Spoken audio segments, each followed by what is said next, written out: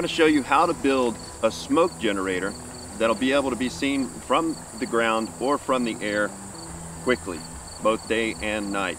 But before we do that, we need to think about what happens if I need to signal right now before I get this smoke generator built. How do I actively signal for rescue in case I have the opportunity? Well, that's why it's extremely important that you keep some active signals in your pocket and be ready to use them at a moment's notice. The two active signals for the day, I've got a universal signal, which is the whistle. This is audible, so it's basically an active signal day or night. And I also have a signal mirror on standby in case I need to use either. In order to use the signal whistle, if I see something, I need to get their attention really quick. The key thing to remember is the international distress sign is 3 evenly spaced anything. So that applies to the whistle as well. So if I hear something, maybe some people are walking by, maybe a vehicle, and I'm trying to get their attention, I'll give 3 evenly spaced blasts on the whistle.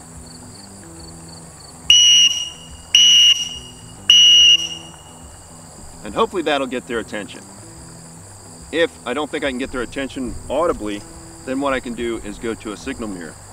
And it's important to understand that the signal mirror can only reflect the sun, which in the northern hemisphere, where we are now, is in the southern portion of the sky at all times. But it gives me about a 180-degree window to where I can signal for rescue as long as I'm facing in a generally southerly direction.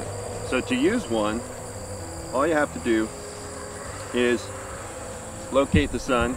You can see where it's reflecting. What I like to do is kind of point my fingers out.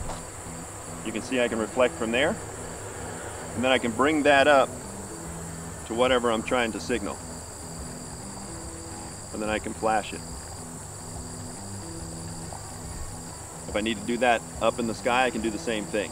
A lot of signal mirrors also have a little star window in them, and you can look through that and you can see that flash and you can signal with that.